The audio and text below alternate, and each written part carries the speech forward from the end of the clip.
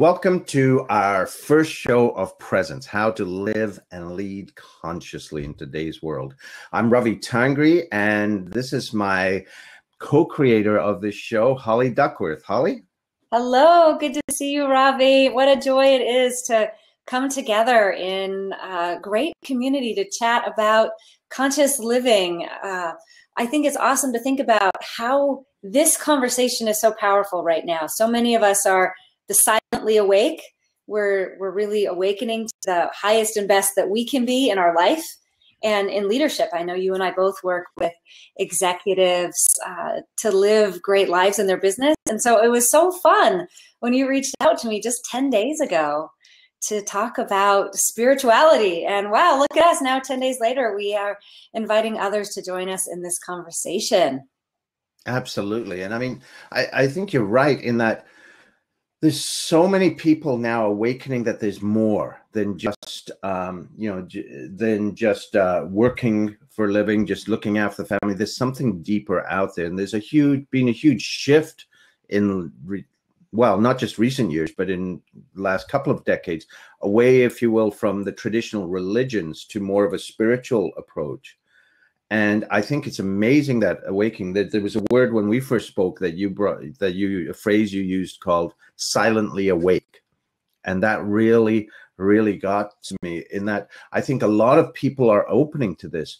But the challenge now is, how do you step out of, it's fine to be able to meditate. It's fine to be able to do, to be in nature, but how do you bring that into life? How do you bring it into the boardroom? How do you bring it into, the kitchen table and really live it day to day? And I think that's the challenge that a lot of people today have. Well, and I think that's why we were brought together and why we want to have this show, is to create a safe container, a conversation each week on the questions that we're asking as we look to live and lead, and how we're doing this. You talk about the mountaintops. I live in beautiful Colorado, and it's really easy to live our lives meditating on the top of the mountain, but it's a lot harder to meditate and live this life in the boardroom. So the show, we did some of our own. I mean, we practiced the presence on our own stuff of how the show came to be, in terms of we did some visioning and some meditation. So Ravi, should we share with them why we call the show Presence? Absolutely. So we, in our work, bantering back and forth, the word came up, presence and presencing. And we were talking about, in order to live a conscious life or lead a conscious business, it takes a certain realm of presence, and that's comfortable with yourself. Presence also meaning being present in the exact moment. And Ravi and I have made a commitment as we're doing the show to come fully present into this space. We're not texting, we're not emailing, we're not voicemailing. And that's a part of presence. It's a part of learning to live and lead in this particular 24/7 technology environment. And so it's about going within. What's your presence within? And do you remember the other one, Ravi? We had that number 6 one that we loved the most. Presence about, do you remember it? Oh, good Lord. No, it's not coming to me right now. It'll come back. Presence. Presence, being fully available, I think, part of it. And leaders need to be able to do that when times are tough and when times are good too. Well, and I think, I know when I walk into a room and there's someone who's fully present, it actually shifts the state of the room. You can feel it when you're walking into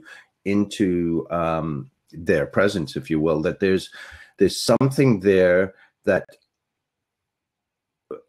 allows people to just sort of go and take a breath and let go.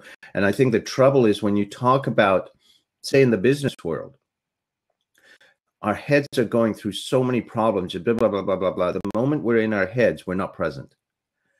And the challenge there is when you're in a meeting, when you're with someone, or at home, when you're with your kids, when you're with your significant other, how can you truly just be there? Because we are so used to thinking about everything else that we've got to do that we very rarely are in the moment that we are actually living. Yeah, I wanted to add to for our listeners and for our viewers that while we come at this from a spiritual mindset, that's often a word, a woo-woo word or a misunderstood word. And Ravi, I'd certainly invite you to share your definition. But for me, spiritual means honors all paths to the good that you are.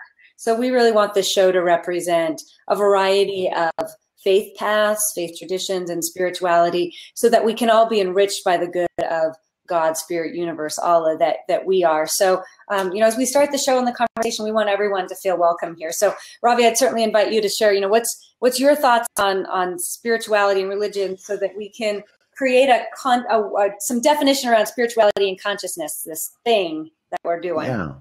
I come at it from a different couple of different angles, if you will. To me, spirituality is something that is beyond us. Okay, that there's something more than this matter that we think we are, and there is an intelligence out there that I believe we're part of. My first career actually was as a quantum physicist, and so I started to discover that the world isn't the way that we actually think it is. That in fact, none of this is real. We're all just bundles of energy that are just a little more coherent right now in these forms.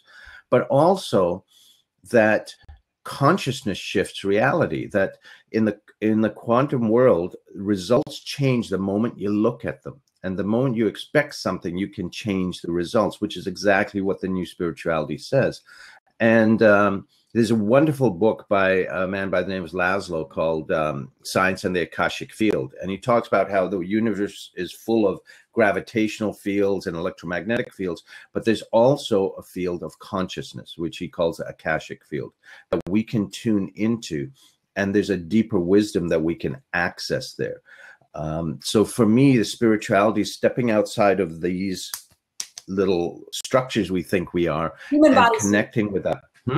Step out of our human bodysuit.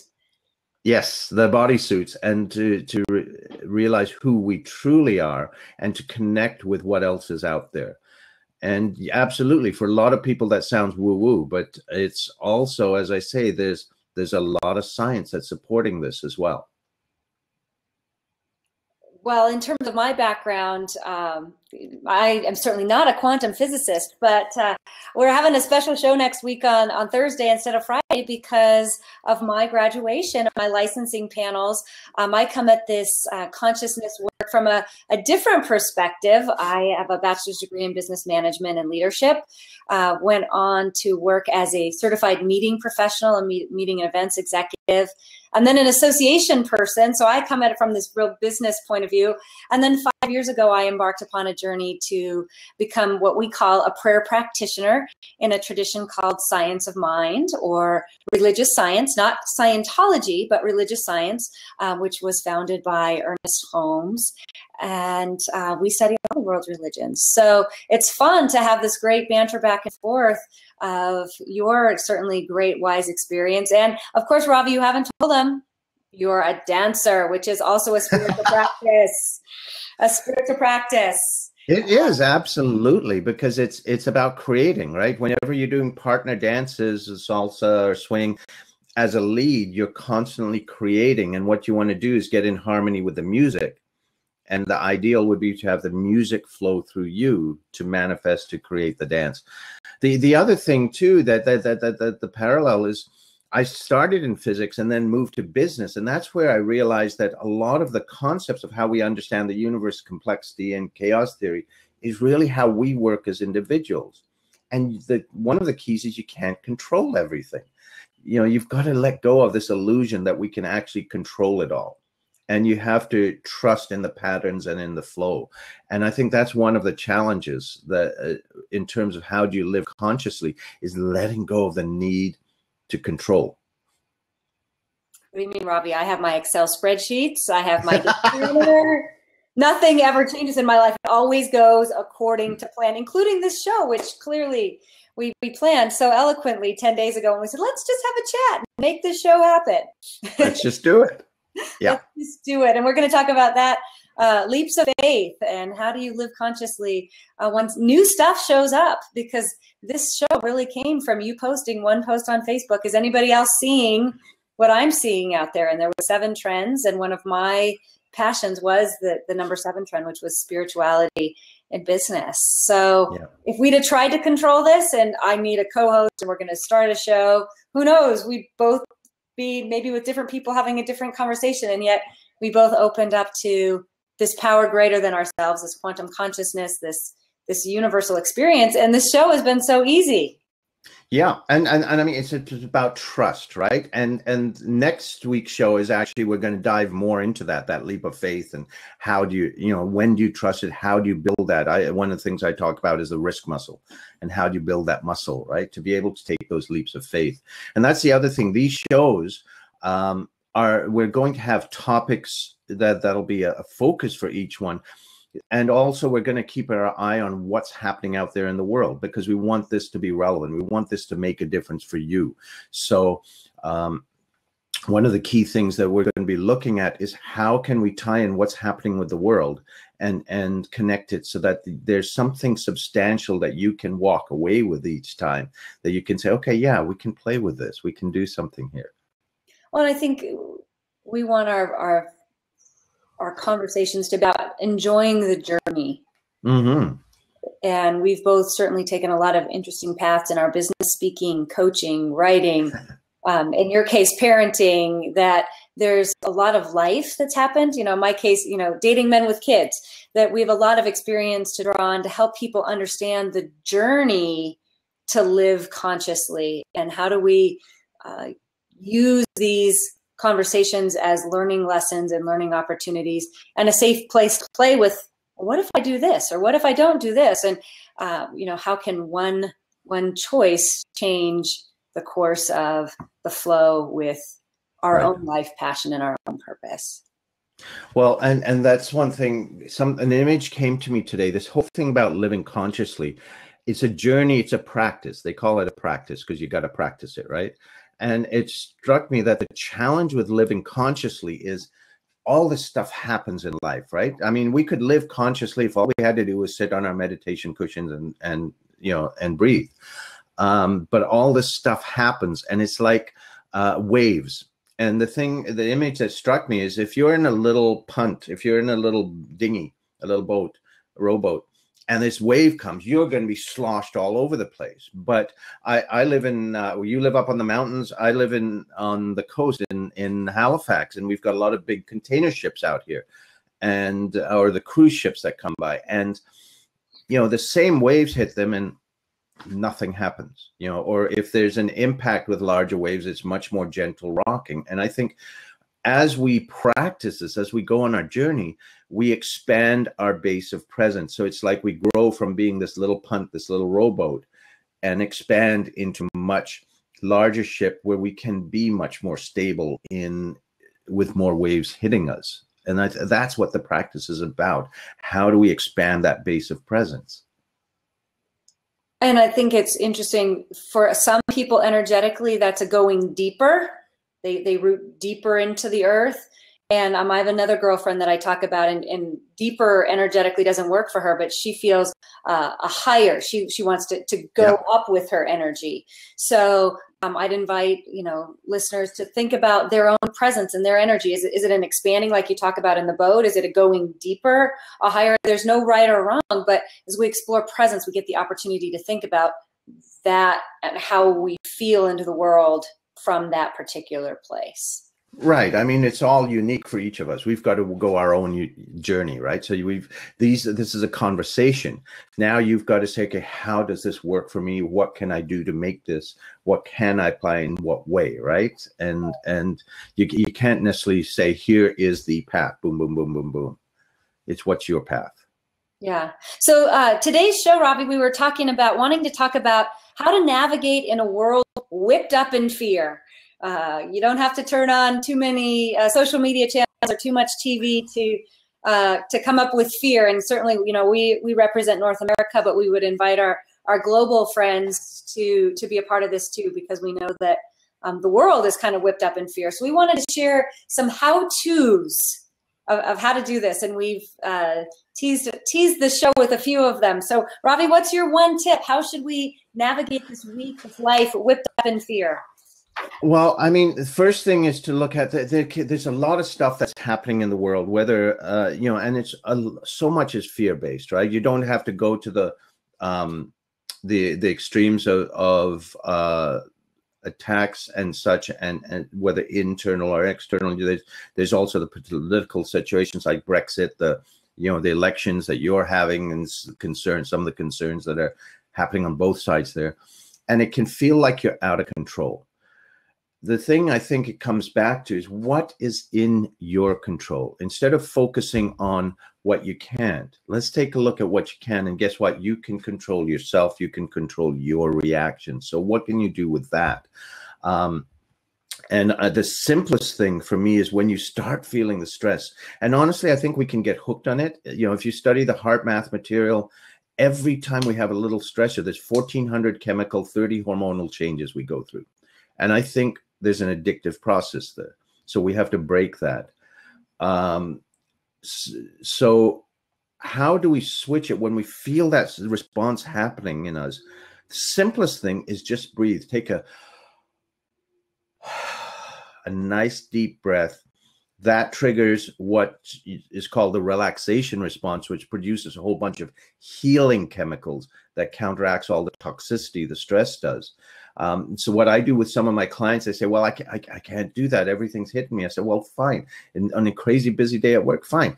Go to the bathroom, go in a stall, close the door, take a moment to breathe. And just, do that. You may wind up going to the bathroom a lot at first, but you'll find you can, you start to feel the shift in your body, and you change from reacting to responding. You become much, much more resourceful as you do that. So it's, what do you control? It's yourself, and you can control your reactions, and start there. Once you do that, you'll actually find you can impact or influence a lot more around you. Yeah, I like to say breathe and move your feet, or breathe into your feet. For those people who don't want to take the time to go to the bathroom, although I do think that's a good tip. And, in the middle of the show someday, I might just disappear because I got to go bring out the stress. Breathe into your feet. Just take a moment and feel your feet on the ground, and remember that you are always supported. Sometimes that's a huge tip as well. You often see speakers, we both are met through the National Speakers Association. They'll come up to the stage and they take a breath before they begin their presentation. What is that breath for you in your business? You wake up in the morning, the kids are crazy, and you're doing cereal and breakfast and getting them to school. Whoa, breathe into your feet. Or you're going into that board meeting, before you whip the door open, can you just take a second and go, the perfect person at the perfect time, doing this right and perfect meeting, breathe into your feet. And in my breathing process, I think about it, not only breathing the stress into the earth, but also feeling that breathing of the earth back into me as a powerful tool for surviving this world of stress. And, the image that popped into mind when you said that reminded me of something from Pretty Woman, the scene where he goes out and walks barefoot in the grass, right? That actually is amazingly healing, to ground yourself. I mean, and we're in summer now. Hello, we can go out. How often do we actually go on the grass, in the sand, on the grass, and just barefoot? Right? It's amazing how much of an impact that can have in terms of healing us, in terms of grounding us. And again, it doesn't have to be a long time. It doesn't. I can hear my friend, Holly, I don't have time. 2 minutes, 5 minutes. You're walking, you park the car, and as you walk into the house, just make that extra little detour. Yeah. So we had another tip, Ravi, which I should share, which was seek to understand and ask questions. We're both on social media. We're grateful for all the support and friends we've had on social media. And last Friday, I don't know about you, but my feed was saying, I'm off. Like, I'm done, Dallas. I'm like, no more social media. And yet I think we can use social media as the place to ask candid, caring, compassionate conversations. Are you listening only to get your words out, or are you really listening to have a dialogue? We had a couple sample questions for people to try on this week, which were, tell me what appeals to you about this. If you're in a conversation with somebody and maybe you don't agree, but have the opportunity to let them share more. That was another tip. Tell me more about your position, your particular point of view. Seek to understand versus being understood, especially in this time of transformational change. Because I know, as you and I've explored the show, some of my thoughts about my life have changed and evolved, and I'm trying on new things. And I think the world is trying on new beliefs, certainly new actions. The more we can create a container for questioning lovingly each other on these new beliefs. And I think it's the key to that is being curious. Yes, you may not agree, but let's start to understand, where are they coming from? Why are they feeling that way? And the interesting thing is, a lot of people who grab onto strong beliefs that are fear-based don't actually know. And that can be a very illuminating process for both people to really understand, not to explain why you believe it. That if they ask, that's fine, you can share, but to really be curious to understand where that's coming from, why they're so passionate about it. Because if we instead say, no, I disagree, boom, boom, you're instantly into that. But if you can create a way where you can understand where they're coming from, there's always a chance to build some bridges. Otherwise, all you're doing is just tearing each other down. And it just builds on stressors. And how can we get to a place in the world? In Centers for Spiritual Living, we say our mission is to build a world that works for everyone. How can we build a world that works for everyone, and be open and willing to say, you know what, we don't have to agree on everything all of the time, and you're free to live your life the way that you want to live it, and so am I. The more I have friendships like that, the more I learn, the more I grow, and I create peace in this place, my life. Yeah. And to me, it's a sign of respect to try to understand where someone is coming from. You know, and a lot of times people get upset because they're not being respected. Well, are we respecting the others? So if we can really seek to understand and be curious and understand why they're coming from. You know, you're not a drill sergeant digging into all of it. You are just asking them so that you can understand where those opinions came from, what shaped them. It opens a door for something. Don't know what, but it opens a door. Yeah, we had a tip here also. Choose to go within first. And we'll have future shows on trust and trusting yourself and learning to listen to that still small voice within. As you know, we were conceptualizing this show, I think both of us had a little anxiety of what could this be and what does it look like. And I think what's important that we share, you know, with listeners, that we are practicing that which we're sharing. And we had that initial conversation where we shared all the excitement and we shared some of the challenges and what was your perspective and how this could work. And then we stepped away from it and invited each other to go within and do our own work around how we felt and connect to that inner knower, inner knowing within. And then we regrouped on that conversation. And I think if more of us living and leading our lives consciously gave permission for that vulnerability and permission for that space, we could have these conversations and release the fear and step into faithful, powerful conversations about where we want to go on this planet. Well, part of that, it makes me think of, we're so used to being problem solvers in this world. Bam, bam, here's a problem solver, bam, bam.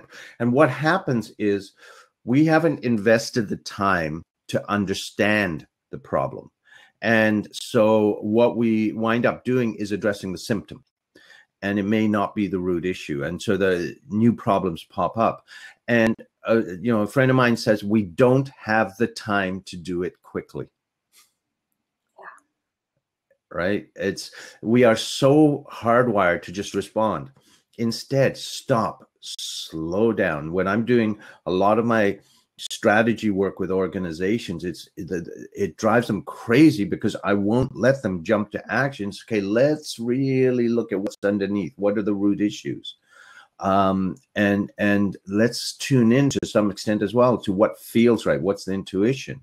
And that can guide you in a totally different direction.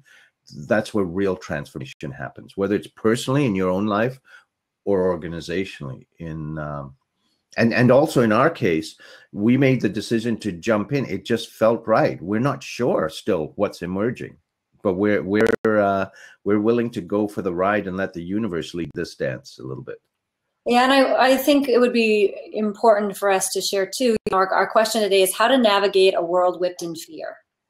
And I just want to put out there too that honoring the feelings that you're feeling right now. Feel the fear, the concern, the sadness. Maybe have a journal about it, a short call with a trusted friend, that type of thing. That this isn't a place about bypassing your fears or your feelings, but leaning into those fears and then creating the space for new things to emerge. So that would be a tip I think we should add, Ravi, is making sure that people feel comfortable to feel the fear and go forward anyway. I'm so glad that you said that, because a lot of times we put labels on it, right? There's bad emotions like fear and anger. Those aren't bad. They're just emotions. And we need to, if we don't honor them, they will go underneath and they'll fester. And what we need to do is breathe into them, honor them. And as you do, as you say, journal, find a friend. You know, I always say, you know, you got your lifeline, call a friend. We're going out for a beer. We're going out for a coffee. I'm going to vent. You're going to sit there and smile and say nothing. And I'm just going to go, and I get it out, right? So how can you use that, or use a journal in that way? It feels so much better. It's not bad. It's just human. We have feelings. There's no good feelings. There's no bad feelings. And if we have fear, if we have anger, those are real. Honor them. Breathe into them. You're much more resourceful if you can breathe. It saves you from turning blue. And, you know, and it will pass. And get also, if it's extreme, get support, a coach, a counselor, a therapist, if you need it. If it's really extreme, you need that support. And, you know, doing the work that we've done, I think also knowing that there's a lot of support out there. You know, it doesn't have to be, you know, hours on a couch. You know, there's modalities that are shorter and longer, and affirmations and videos and all that, that we have more tools now than we've ever had before. And the world is waking up to inviting these conscious conversations. Yeah. And that's why we are here. It is. What a joy to have this opportunity to share with you, Ravi, and certainly with our growing friends around the world. So should we tell people how to get a hold of us if they do want to have a chat between now and next week? Sure. Go ahead, Holly. You start. My website is just Holly, Holly, Duckworth, DUCKWORTH.com. You can see my Twitter handle there at @HDuckworth. And all my contact information's there at Twitter, Facebook, LinkedIn. I'm not hard to find. Yeah. And I'm at ravitangri.com. Pretty easy. RAVITANGRI.com. On Facebook, I'm real easy to find. Twitter is at Ravi Tangri here. And we're going to be back next week. Our show is not on Friday because Holly's got a very special event on Friday. So we're going to be on Thursday at the same time, our usual time. And what we're going to be talking about is how do you take that leap? How do you know when to step into that, what's possible? And we're going to be exploring that idea.